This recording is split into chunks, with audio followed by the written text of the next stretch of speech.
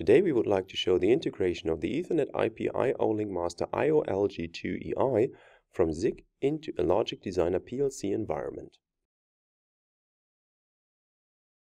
First of all, the hardware needs to be configured. The first step is the adjustment of the IP address on the device itself.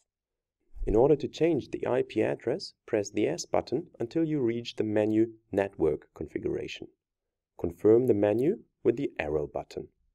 When the IP address menu is shown, press the S button for 3 seconds. The IP address is then entered from last to first octet. Use the arrow button to change the octet number and the S button to switch from one octet to another. A line at the bottom of the screen indicates the current octet. The current IP address is 192.168.254.1, which is changed to the IP address 192.168.10.20. When having finished entered the 4th octet and the S button is pressed again, the IP address is entered correctly and stored. Afterwards, a power cycle is necessary.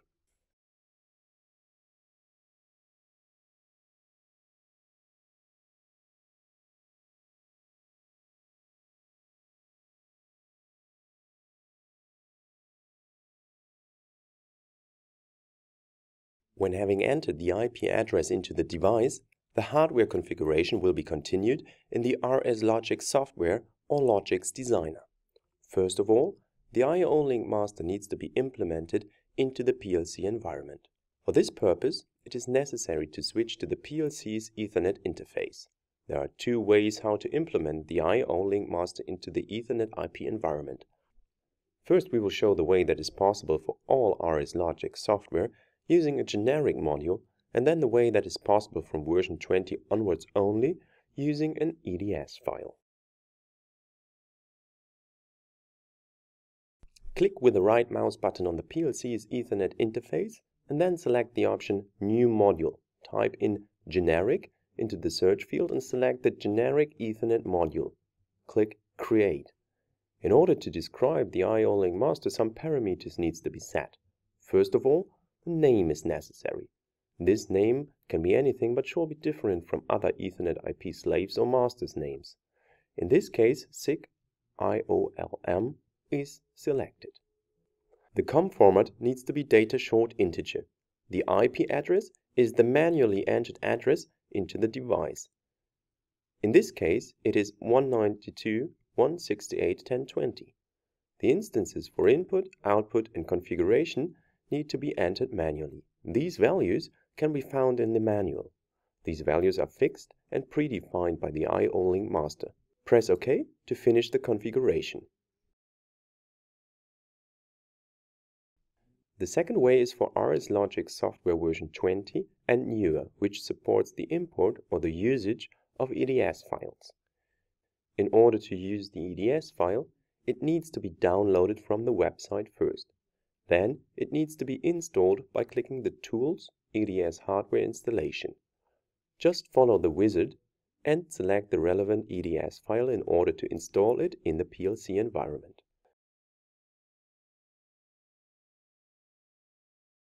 When the EDS file is installed, right-click on the PLC's Ethernet interface and select the option New Module. Now, the search field can be used directly to search the recently installed module. The search can be, for example, performed by the vendor name by typing in SICK. The device is found and selected by clicking on it and then clicking on Create. Again, a unique device name and the previously entered IP address need to be entered.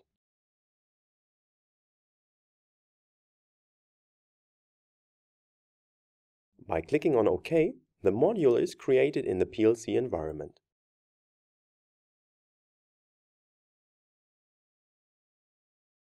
The next step is the port configuration of the IOLG master. The changes need to be transferred to the PLC by clicking on the Communications tab in the menu and select the Download option. Click on Download. The PLC program is then transferred to the PLC.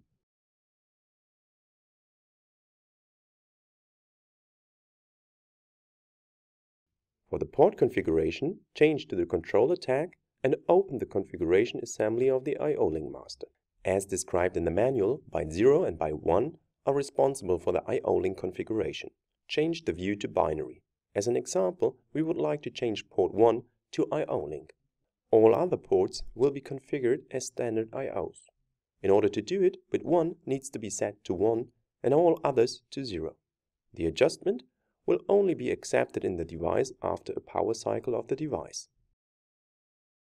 The change is visible as now port 0 is switched to IOLG and all others are standard IOs. The next step is the request of process data of the connected sensor. Collapse the configuration assembly and expand the input assembly. Open the data menu. The documentation shows that byte 8 to 55 refer to the process data of IOLG port 0 where the sensor is connected. The connected sensor has a process data width of 2 bytes, which means that only byte 8 and 9 is used for the process data transmission. As soon as the process data change, the change is displayed immediately in this view. The current sensor value is displayed. The next step that is shown in this tutorial is the communication with the integrated web server. Just enter the IP address that has been assigned to the IOLG master into your browser and you will enter the integrated web server. Make sure the proxy server on your PC has been deactivated when using this feature.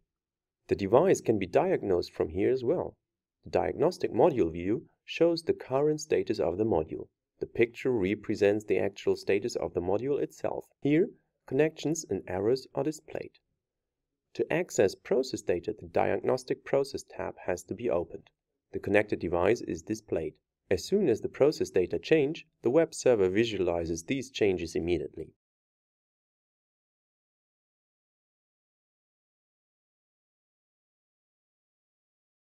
By clicking on Device Properties, service data of the IOLG device can be read or written down. As an example, the standard index 16 is displayed. This index is the vendor name of the connected device. By selecting the port, in this case port 0, and by typing in 16 in the index field with subindex 0 and clicking on Apply, the IOLG master reads the data and visualizes it as an ASCII-based hex stream. In this case, the displayed name is SICK AG. For more information, visit us at sick.com.